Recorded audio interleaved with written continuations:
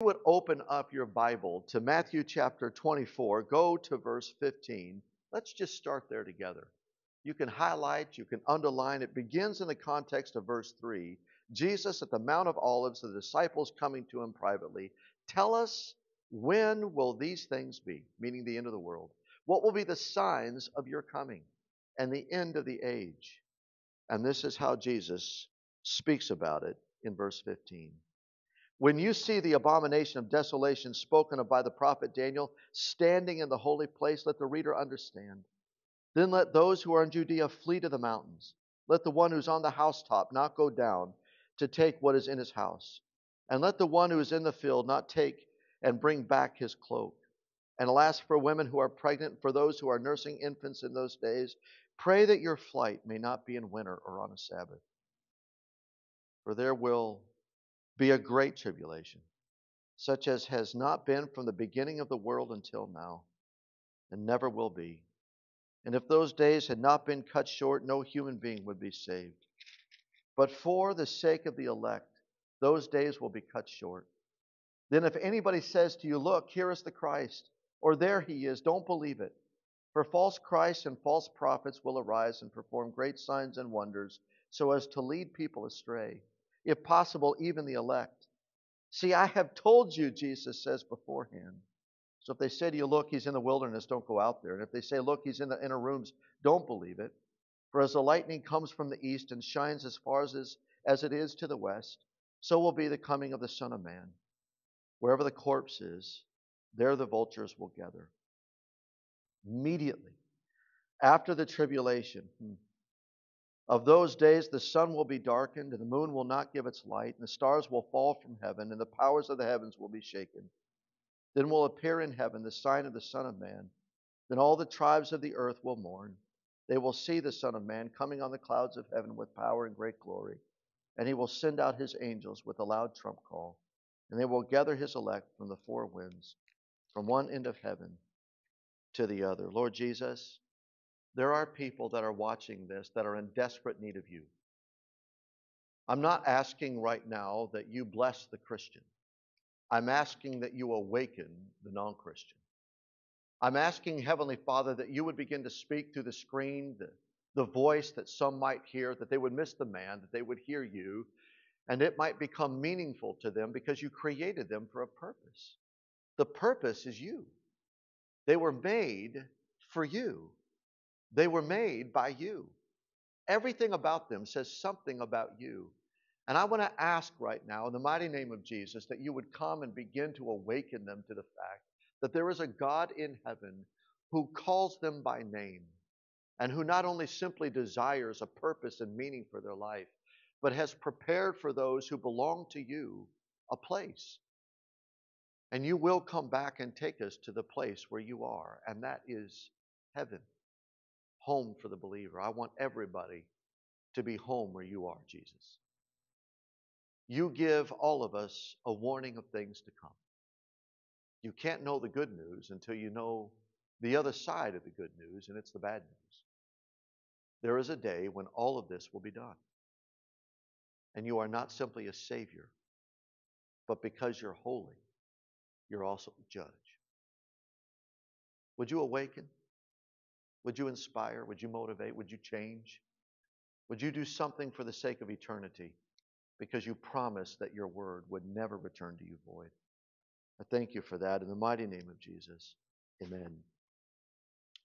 Jesus is going to come back. Now, some of you have listened to the message about the rapture. You say, what is the rapture, Pastor Dan? In 1 Thessalonians chapter 4, you can go and read it for yourself. But on the continuum of church history, you have all of the prophets looking, and they're looking this direction, and they're saying there's going to come a day of a Messiah. There's going to come one who sacrifices once and for all. The Bible says of this Messiah, he's the Lamb of God who takes away the sins of the world. So this Jesus, whom the Bible is looking forward to in the prophets, is the one whom God laid the wrath of how he feels about sin on Jesus. So the Bible says that Jesus bore my sin and your sin on his body on that tree, which is the cross, so that you could die to your sin and live for righteousness. For by the stripes of Jesus, you're healed. All of history in the Bible, from what we call the Old Testament, moving into the New Testament, is saying Jesus is going to change everything, and he does. The cross changes world history. When Jesus was born, we changed our calendar to a new day. When this began to happen, the Bible says not only did the cross happen and the resurrection of Jesus happen, showing that God received the sacrifice of Christ for the wrath that he had for men's sin, so that if you put your faith in Jesus, you're forgiven. Not only did the cross settle that and the resurrection show the evidence of God the Father's feeling about what happened, that Jesus is the Savior, but now the church age started. That happens in Acts chapter 1. In Acts chapter 1, there in verse 11, the disciples are going to be looking at Jesus as he begins to ascend into the clouds, and their jaw's going to be dropped. They're going to be staring into heaven, and there's going to appear to them some angels. And the angels are going to say, "Why are you staring into heaven? This Jesus, the same Jesus who ascended, is going to come down in the way that he just ascended." And Jesus is going to speak about this in Matthew chapter 24. For as lightning comes from the east and shines as far as it is to the west, so will be the coming of the Son of Man. Everybody's going to see him.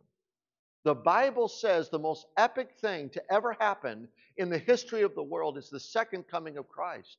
Now, upon the church age, which is what you're in right now, you say, well, what's the church age? It's God's method of using the church to go and tell the whole world that you can be pardoned from your sin.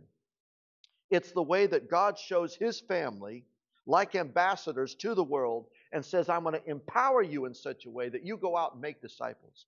You go out and talk about me, Jesus says. You go out and exalt me. You go out and make much of me. And as you do, baptize everybody who confesses me as Savior and Lord in the name of the Father, name of the Son, name of the Holy Spirit. That's the church age.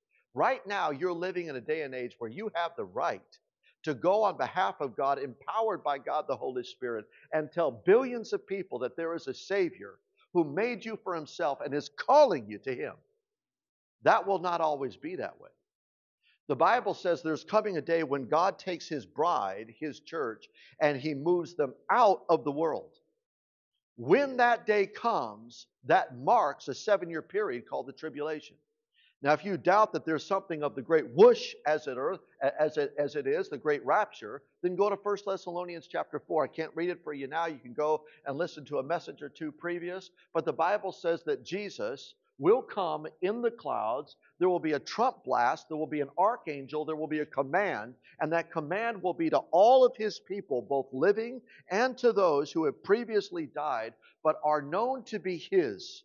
They have his mark. They have his seal. They're robed in righteousness. The dead will rise in Christ. Those who are living will be caught up with Jesus in the air, and we will be taken to the home that in John 14:1, Jesus said, I've gone to prepare a place for you. You can imagine what that place is like. Good grief. If he creates the heavens and earth in 6 days, you can imagine what it's going to be like that he's had a couple thousand years in preparation of bringing his bride home to him. Everything about marriage speaks to him. Everything about the church speaks to him. Jesus is saying, I'm the groom. I'm coming for my bride. My bride is the church, and my bride's coming with me. That is the mark of the beginning of the end. So you can imagine the power of the moment when Jesus starts marching in a human body, with skin on, God moving into the neighborhood, speaking the language in the last few days of his life, because God, according to Acts chapter 1, was going to take wicked men, use those wicked men to put Jesus to death as a sacrifice, and Jesus was willingly going to go as a lamb led to the slaughter, yet not opening up his mouth, because of his great love for you and I, and to bring glory and honor to his Father. And in so doing, in the last few days of his life, the disciples are saying, Jesus, what about the end of the world?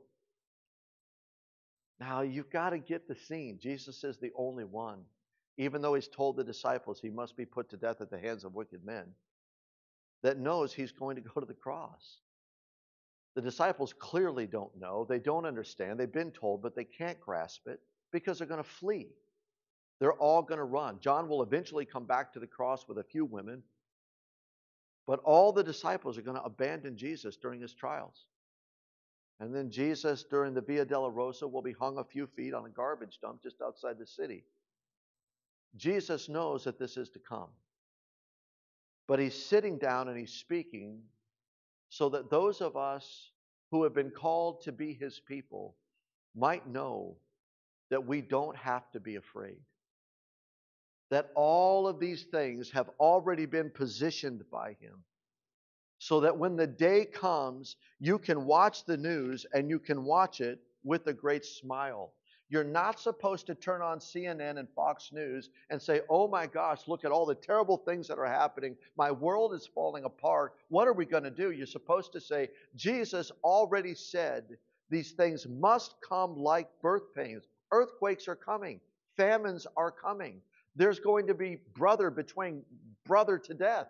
There's going to be all sorts of trial and hardship before the coming of the Son of Man. And the reason that the second coming of Christ matters so much is because there must come a day where wrong is made right.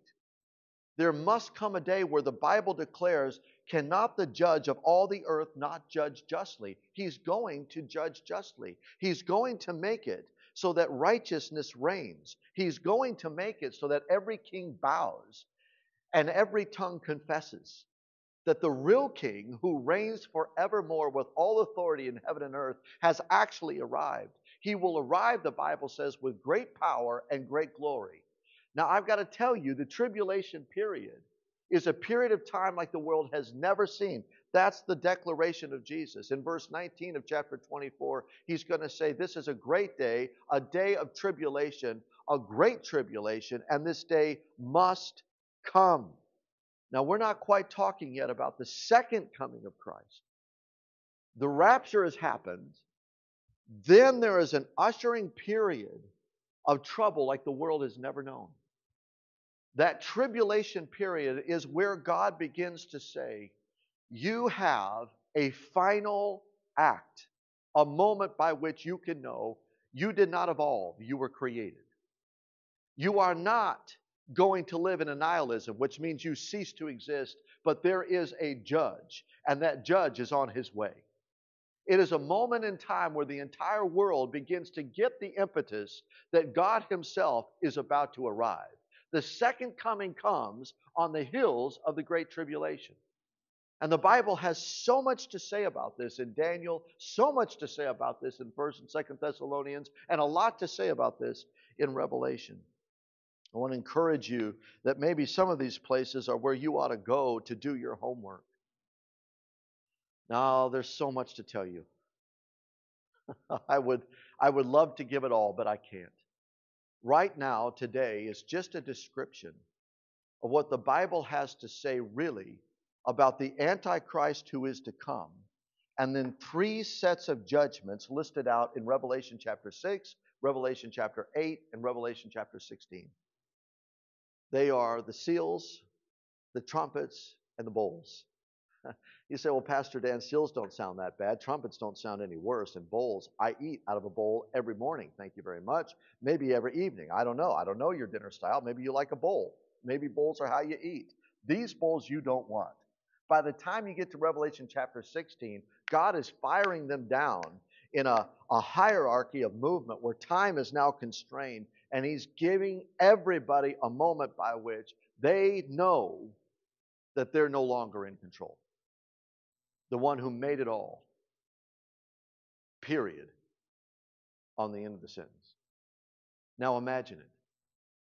1 Thessalonians chapter 4 says that there will be a mass evacuation of God's people. How many is that on planet Earth? We don't know. But the planes all of a sudden have no people but clothes on the seat. There's one walking, one is left, but the other is gone. Clothes are down. There's a mall and it's filled with people. There's highways and freeway systems. There's all sorts of corporations. And there are people that are taken out of those corporations. There's going to be chaos during that season by which the world has to explain what's happened, even though Jesus is already predicting the fact that as you watch the news, these things are growing closer and closer and closer, so that you're to be watching and I'm to be watching and we're to be waiting for our heavenly home. And as that takes place, and the whoosh of God's people are taken out, and God's wrath is prepared to fall down upon the world, the Bible says there's going to arise, according to 1 Thessalonians, or rather 2 Thessalonians chapter 2, a man of lawlessness. That man of lawlessness described in the Bible is the Antichrist. Anti meaning instead of. He's known as Satan's Superman.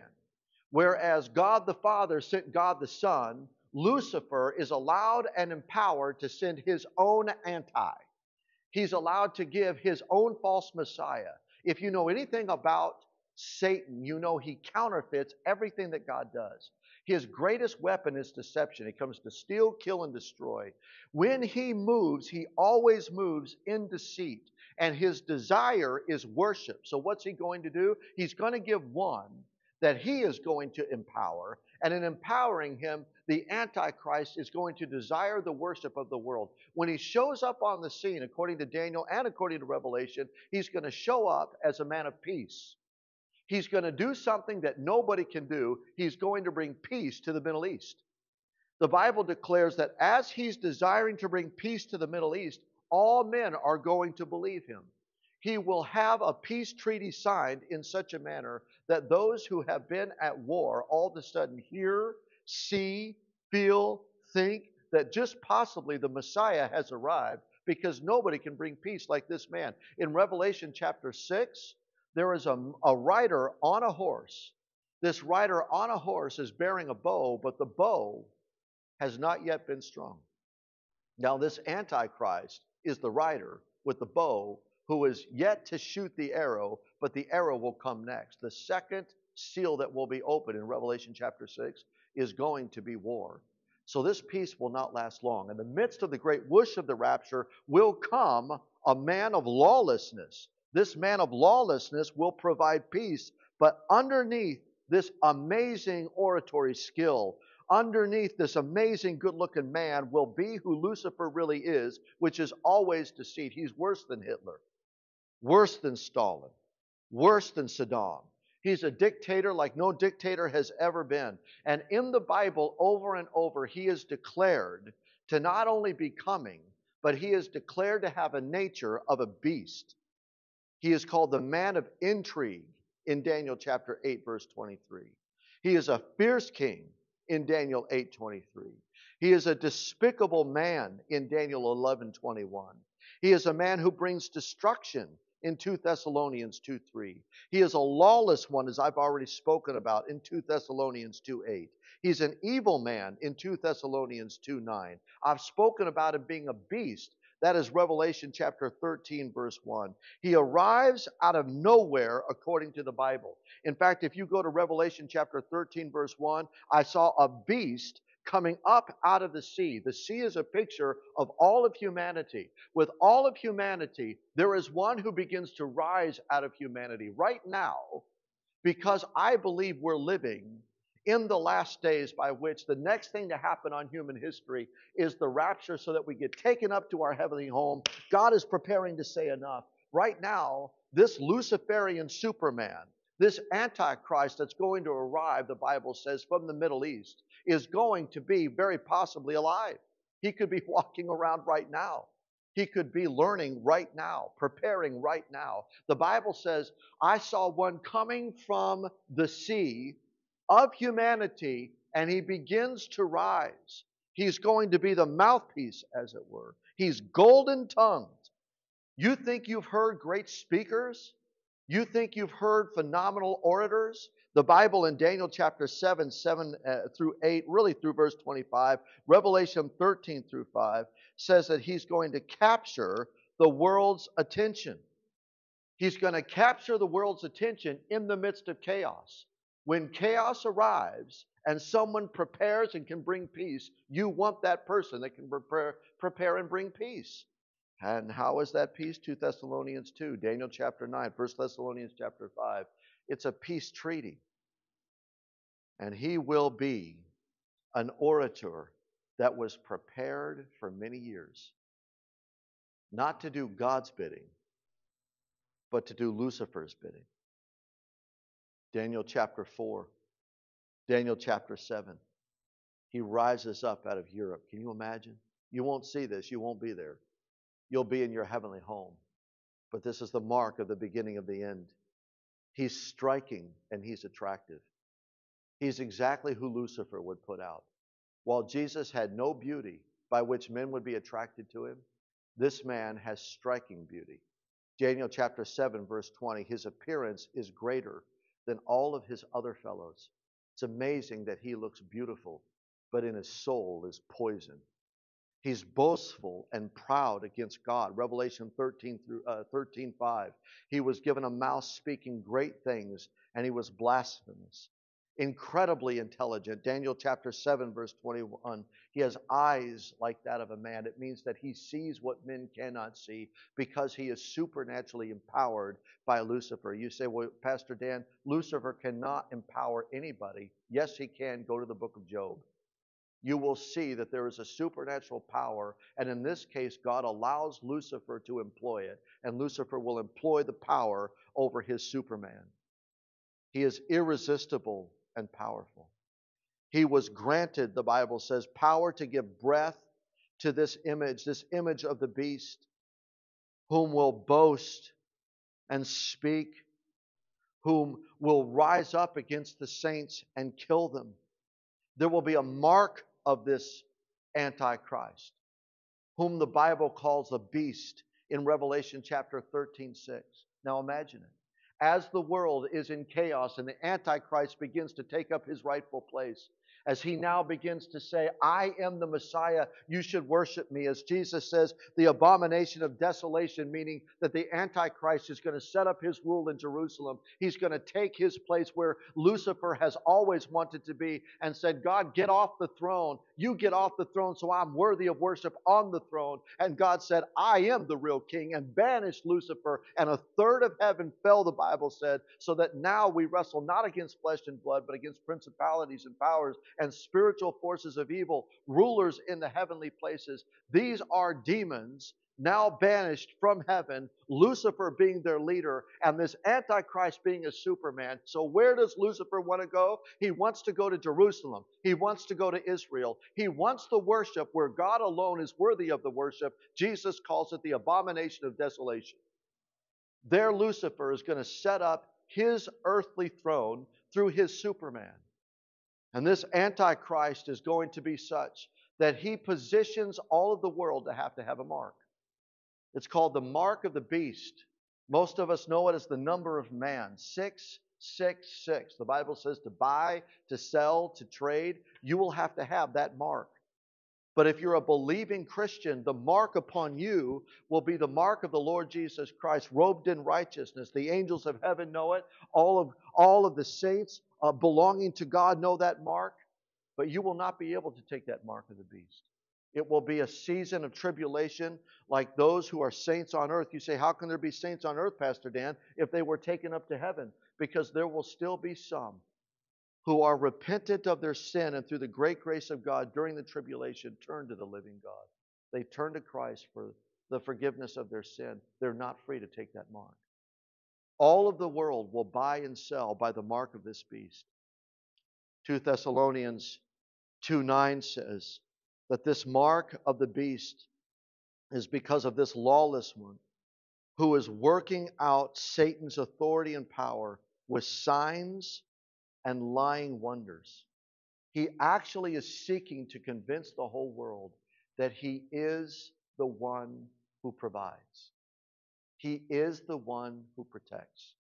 That he is the Messiah. It's why the Bible calls him a false Messiah. That's what the number of the beast is about. You are fed by me. You are known by me. You are provided for by me. You are protected by me. What does Jesus, the Good Shepherd, say to his people? You are loved by me. You are fed by me. You are protected by me. You are provided for by me. Lucifer counterfeits Christ. As this lawless one takes up his reign, as he says there is to be peace, I looked, and behold, a white horse, Revelation chapter 6. Its rider had a bow. There was a crown given to him. He's a king. And he came out conquering with conquest. But it wasn't until verse 3, a second seal, that I heard the second living creature say, Come. And out came another horse, bright red. Its rider was permitted to take peace from the earth, so that people should slay one another. And he was given a great sword. Now, I'm not going to go through all of Revelation chapter 6. I'm going to let you do your homework. I've already preached on it. But for a moment, listen to the first set of the Bible says seals that are open. Those seals that are open are God's declaration that the end is upon all of the world. The seals, the trumpets, the bowls. And as they move in sequential order, they come faster and they come sharper and they come more deadly until one moment God says, and that's it. While all of these things begin to move from heaven, the Antichrist is standing up saying, don't worry about what's happening from heaven. Focus here on me. Bow down to me. Worship me. And where it starts out as peace, and Lucifer is always a counterfeit to Christ, and it always ends in death.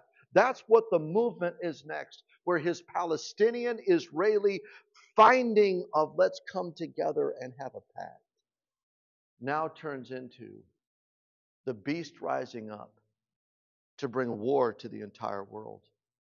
The first set of seals, while the Antichrist is moving and the 7-year period clock is ticking, war happens. From war, famine happens. From famine, death happens. And Hades comes forth. A third of the earth is killed with sword and famine and pestilence, and the animal kingdom is let loose on man. This is Revelation chapter 6. I'm not making it up.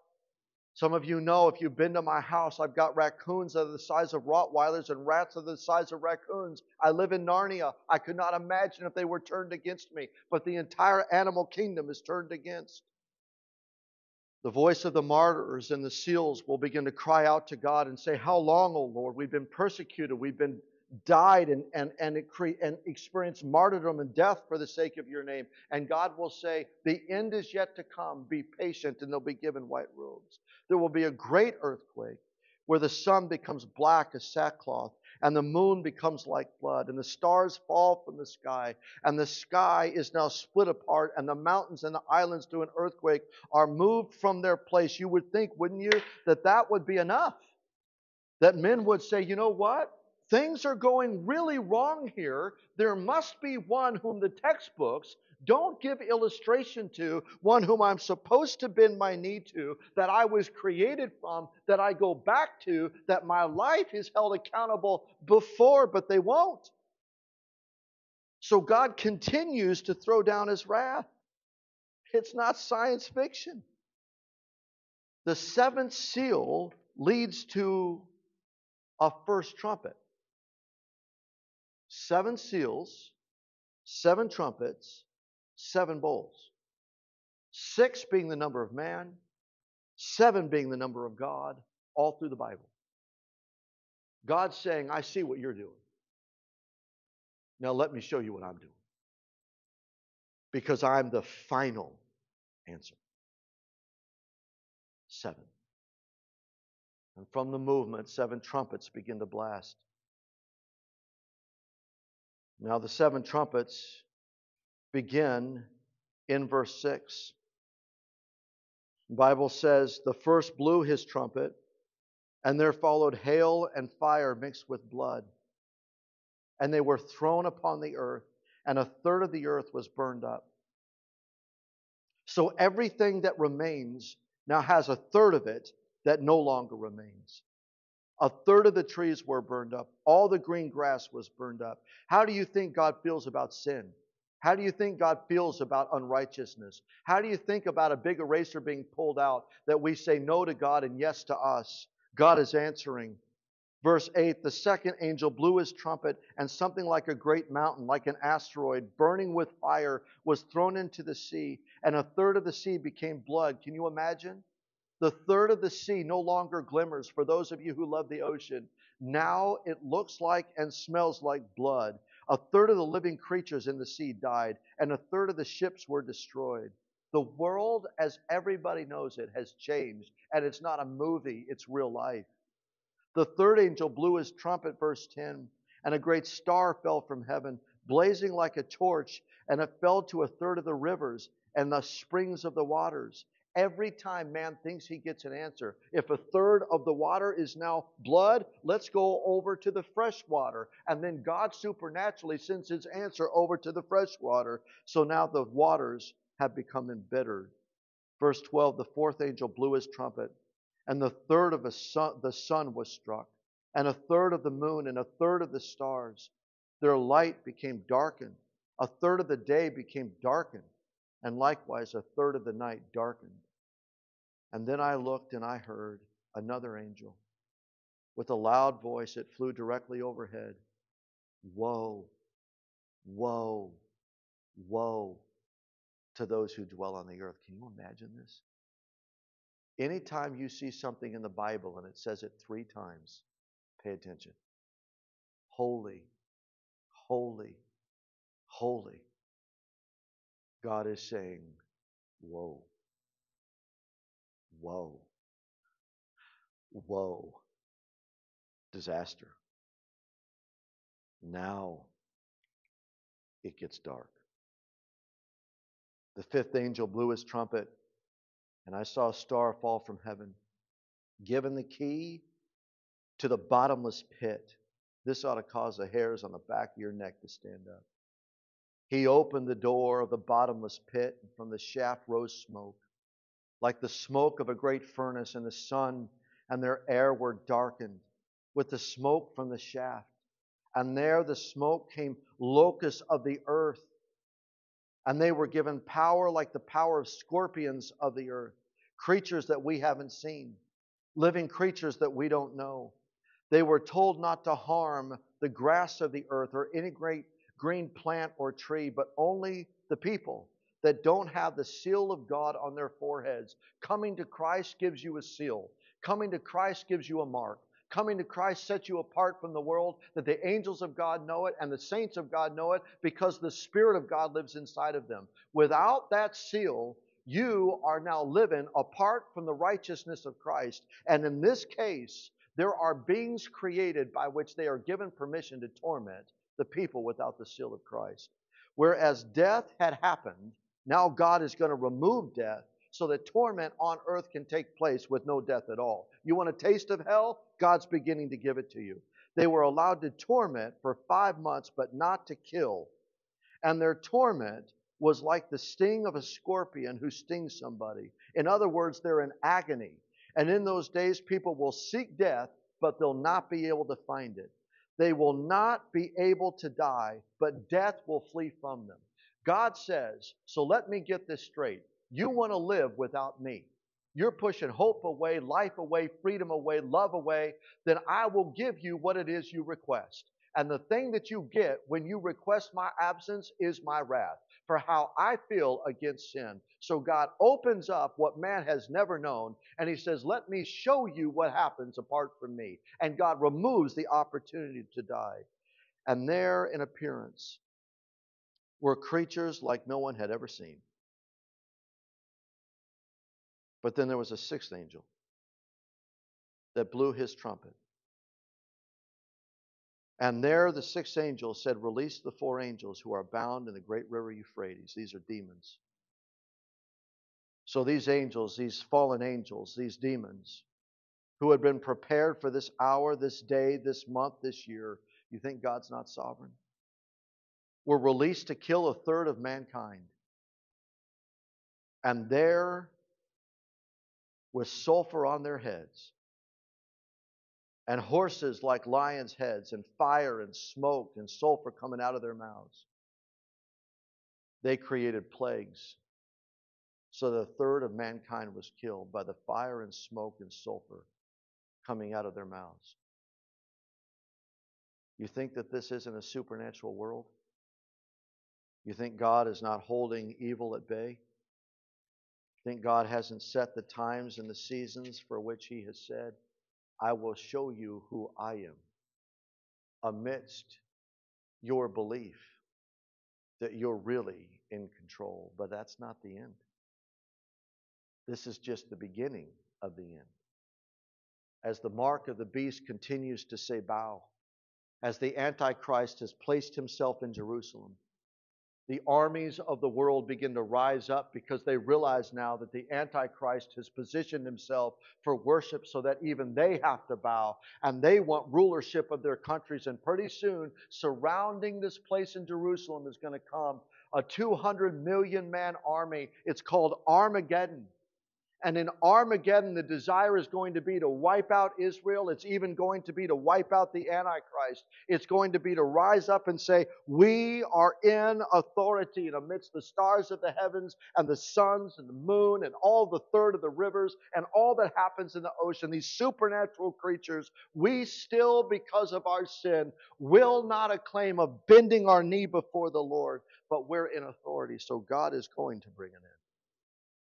And that brings us to the bowls. The seventh trumpet will announce the beginning of the bowls. Just like the seven seals, the seventh announced the beginning of the trumpet. In Revelation chapter 16, a loud voice, verse 1, go and pour out on the earth the seven bowls of the wrath of God. You don't want to be around for the wrath of God. So the angel poured out his bowl on the earth. Harmful and painful sores came upon the people who bore the mark of the beast and worshipped his image. The second angel poured out his bowl, verse 3, and the sea now, it all became like the blood of a corpse. Every living thing died, not a third, everything that was in the sea. The third angel poured out his bowl, verse 4, the rivers and the springs of the water, they all became like blood. Now there's no fresh water. And I heard the angel in charge of the water say, just are you, O Holy One, who is and who was and who brings these judgments. Who's bringing this? The Lord Almighty. The fourth angel poured out his bowl on the sun, and it was allowed to scorch people with fire. The axis of the earth has changed. The orbiting of the earth around the sun has changed. The stars in the heavens have changed, so that now the sun reaches out and scorches the very people who are on earth.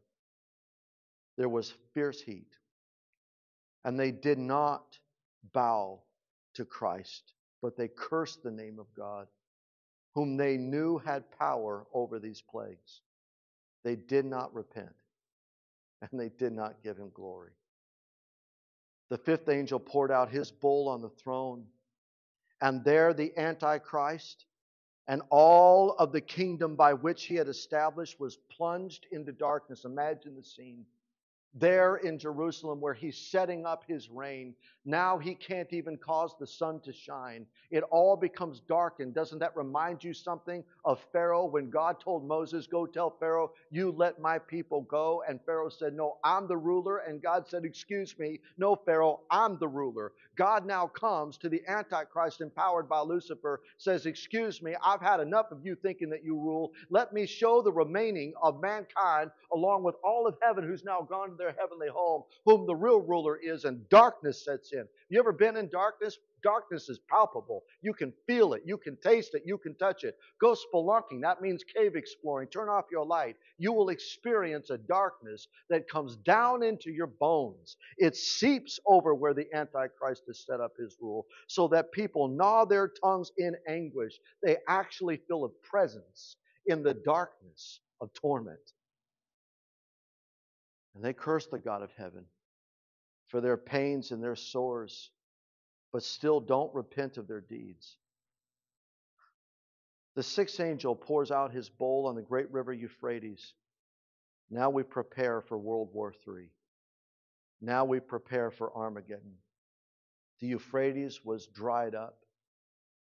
And there the beast and the false prophet, unclean spirits, begin to surround them, and these demonic spirits now try to countermand what God is doing and perform signs to say, pay no attention to heaven, pay no attention to God. Look at us. We are able to perform signs that no man can perform.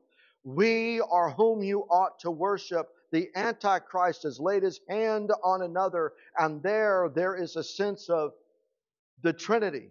Lucifer, a Savior, and then one whom the Savior's put his hand upon. But that's not going to do it. Because in the midst of this preparation for battle, God says, that's enough. Friend,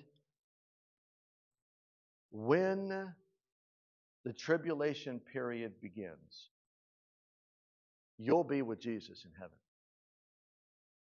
And when it begins, it's God saying, like birth pains, it's time to have its conclusion. May God give us a great revival that many will be in heaven with Him. Amen. Lord Jesus, bless your people watching. We want to go home. Thank you that this world is not our home. In Jesus' name.